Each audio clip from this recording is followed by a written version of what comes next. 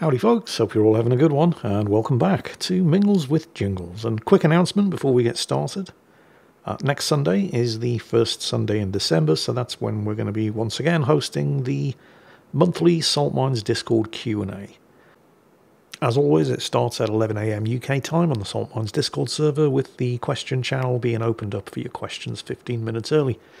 And also, as always, if you can't make it, then don't worry, because the whole thing will be going up as Mingles with Jingles on the following Monday. And now, what's been going on this week?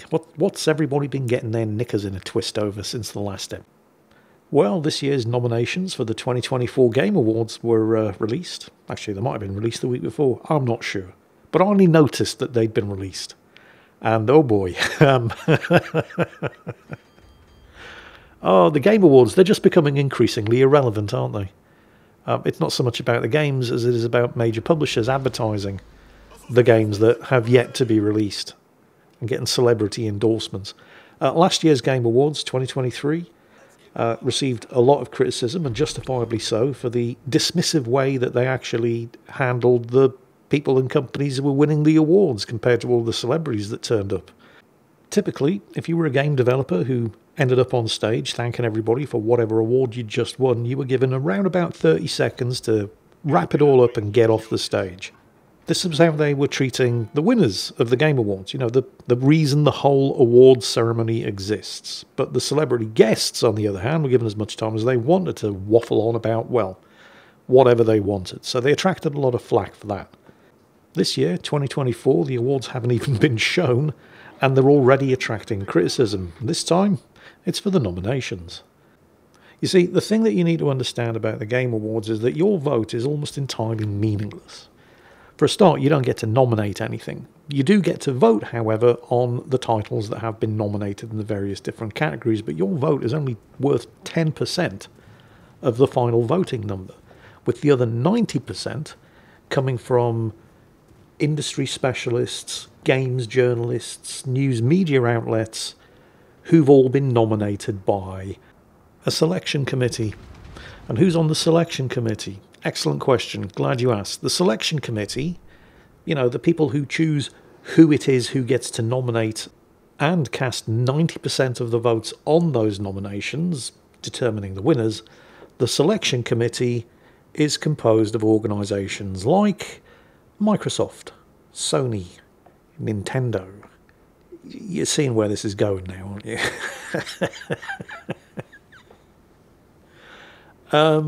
Yeah. Which is why I say that your vote is basically meaningless, because the big publishers and hardware manufacturers get to pick their favourites to nominate and vote on their games.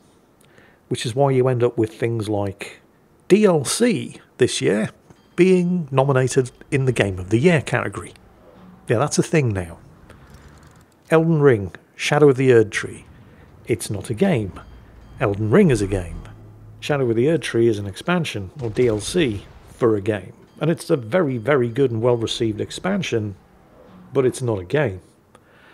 And yet somehow it ended up being nominated in the Game of the Year category. I think the one category that tells you absolutely everything that you need to know about the current state of the Game of the Year awards is the Action-Adventure category. Best Action-Adventure Game. Of the games that have been nominated, only one of them is not from Sony, Nintendo, or Ubisoft. And that's Silent Hill 2 from Konami. And of the two Ubisoft games that got nominated for Best Action-Adventure Game, one of them is Star Wars Outlaws. Yes, really. I mean, I like Star Wars Outlaws, but I don't pretend it's any good. This is a game that sold so poorly and was so badly received that it threw the entire future of their publisher, Ubisoft, into jeopardy. It's a game that's only been out 3 months, and you can already get it for a 25% discount on Steam, a platform where, by the way, it is only currently enjoying 65% positive reviews. And this somehow managed to make it into the top 5 nominations for the Best Action-Adventure Game of 2024 in the Game Awards. I don't know what it cost Ubisoft to get that nomination, but they ain't fooling nobody. The thing about the Shadow of the Erdtree nomination for Game of the Year, oh, and it's also got nominated for Best RPG, is that the Game Awards do actually have a category for stuff that didn't actually come out in 2024, or, you know, whatever current year it is for that year's Game Awards. It's called the Best Ongoing Game category. Although that itself is a bit of a joke as well, because one of the nominations there is Diablo 4. It's ongoing, alright. It's an ongoing shit show. I don't know why they don't just have a Best DLC or Best Expansion category in the Game Awards, because that's where Elden Ring Shadow of the Erdtree belongs. It certainly does not belong in the Game of the Year category, because it's not a game that came out this year. Stick it in the Best Expansion or Best DLC category, which doesn't currently exist, but, you know, if it did, it would probably win. Well, it might, because it would be up against some very, very stiff competition if there was such a thing as the Best Expansion or the Best DLC category in the Game Awards, because let's not forget, this was the year that Cyberpunk Phantom Liberty came out. So where's Cyberpunk Phantom Liberty in this year's Game Awards nominations? Oh, that's right. Nowhere. Shadow of the Erdtree got nominated Game of the Year, Best Game Direction, Best Art Direction, and Best Role-Playing Game. And it's not even a game that came out in 2024. It's an expansion for a game that came out in 2022. Then again, they did kind of set the precedent in the 2023 Game Awards, didn't they? Because that's when Cyberpunk Phantom Liberty came out, the expansion for Cyberpunk, which itself was released in 2020. And of course, Phantom Liberty did amazingly well in last year's Game Awards. I mean, securing nominations in Game of the Year, Best Art Direction, Best Role-Playing Game, Best Audio, Best Score, Best Narrative, and winning in... Oh wait, no, that's right. Didn't receive a single nomination. Why? Because it's not a game. It's an expansion for a game. Cyberpunk itself got a couple of nominations, I think in the Best Ongoing Game category, and I think it actually won in the Best Community Support category, but Phantom Liberty? Nada. Zilch. Nothing. Why? It's not a fucking game, that's why. Meanwhile, Shadow of the Erdtree... Yeah. You can see why nobody really pays attention to the Game Awards anymore. So, what has everybody else been getting their knickers in a twist over this week? Well, how about that gold ammo in World of Warships? Yeah, no, not really. Although, you could be forgiven for thinking so, based on all the hysterical headlines. This has all come from a World of Warships development blog post that was made on the 16th of November, and I'll read the post for you here. They're talking about a bunch of new ships that are going to be introduced with new funny buttons.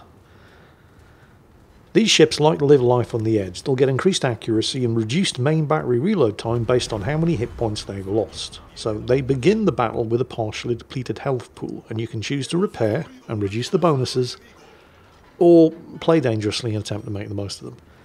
All modifiers that depend on hit point percentage, such as the Adrenaline Rush Commander skill, will function normally, giving these ships even more of a punch. But here's what's gotten everybody excited. Captains will enter battle with access to a limited stock of improved armor-piercing ammunition, which can be used via the burst fire mode. It will feature double salvos with much higher damage per minute than standard firing, but the drawback is that it has a limited range that cannot be increased. So you need to get in close to use this stuff. The improved characteristics of these shells will include, but are not limited to, ballistics, ricochet angles, and fuse time. This ammunition can be thought of like a consumable. Captains will always enter battle with the same number of shells each time, and will need to choose the proper moment to make use of their limited supply. After running out, only regular armor-piercing shells with normal characteristics will be available. So, somebody read this dev blog post and said, "Oh my god, gold ammunition in World of Warships," and everybody lost their minds. And I suddenly started seeing comments popping up on all of my videos saying, "Jingles, what do you think about the gold ammunition they're introducing into World of Warships?" I thought, fuck? Whoa, this I need to find out more. And so I actually went and read the dev blog post, and I just read it to you, and it's not gold ammunition, is it? It's a new consumable. It's not even the first time they've introduced a consumable or a funny button into the game that gave a ship increased value on one of its ammunition types. There was I can't remember what it was, relatively recently. I think there was one of the Spanish cruisers that when you triggered the funny button, it suddenly got increased high explosive penetration. And there were basically no downsides to using it. You certainly didn't suffer a reduced range penalty whenever you triggered the funny button that activated it. And nobody cared about that. But everyone's losing their minds over what's being labelled as gold ammo in World of Warships. Although when you put it like that, I mean, it does sound perfectly reasonable. Because I'd be losing my mind if they were introducing gold ammo into World of Warships. But the fact that the headline says gold ammo doesn't mean that that's actually what it is. And I think people are just losing their minds over the headline rather than actually reading the article that the headline comes from, because it's not gold ammo. Now, they've said that this new ammunition, a limited ammunition consumable, will have higher damage per minute, but that doesn't necessarily mean the shells are going to do more damage. They've said it's only going to be available via this burst fire mode, and it's going to have better penetration angles and better fuse times, which would translate, if you're firing more of them and there's less chance that they're going to ricochet, then yeah, that's going to increase damage per minute. It doesn't necessarily mean that each individual shell is going to be doing more damage, although it also doesn't mean that they won't. So, I mean, yeah, you're going to need to keep an eye on this, because it always pays to keep an eye on wargaming. This wouldn't be the first time they've tried to sneak some sneaky shit in under the radar. But I don't think this is actually what it's being made out to be. Certainly not by the more hysterical commenters. Because, look at this logically. Okay, you've got gold ammo in World of Tanks, which 100%, no shit, was a pay-to-win mechanic. You had to buy gold. Well, okay, there was one way of getting gold without having to put your hand in your pocket, and that was by doing well in clan wars. But for the overwhelming majority of World of Tanks customers, the only way to get gold ammo was to buy gold and then use the gold to buy gold ammo. And then Wargaming did something incredibly smart. Credit where credit's due. They pulled a blinder of a PR move by making gold ammo available for credits, the in-game currency that you earn just by playing battles. Everybody said, there you go, it's not pay to win anymore. Except all they did was shift where the spending occurred. Because sure, you didn't have to put your hand in your pocket and buy gold in order to buy gold ammo, but you did have to put your hand in your pocket to buy a premium account in order to be able to finance the purchase of gold ammo with credit. So all they did was shift the spending from one place to another and fool the heart of thinking that World of Tanks wasn't pay to win anymore. Because if you think that wargaming, or any other business for that matter, are ever going to do anything that's going to earn them less money, you must be new here. And okay, yeah, sure, game developers and publishers do stuff that backfires on them and earns them less money all the time. But that's because they're greedy and stupid, not because they plan to earn less money. Meanwhile, in World of Warships, and I think one of the reasons why a lot of people emigrated to World of Warships from World of Tanks, you never had gold ammunition. You could never put your hand in your pocket and buy ammunition for the ships that had better properties than the regular stuff that you sailed out from your port with. But you could buy advantages. And I'm not just talking here about premium ships that were better than the equivalent tier non-premium ships of the same class. And yeah, sure, they've done that. But they've also introduced premium ships that are significantly worse. Yeah, Krasny Krim. You all know who we're looking at. Now, I'm talking about skins, camouflage patterns.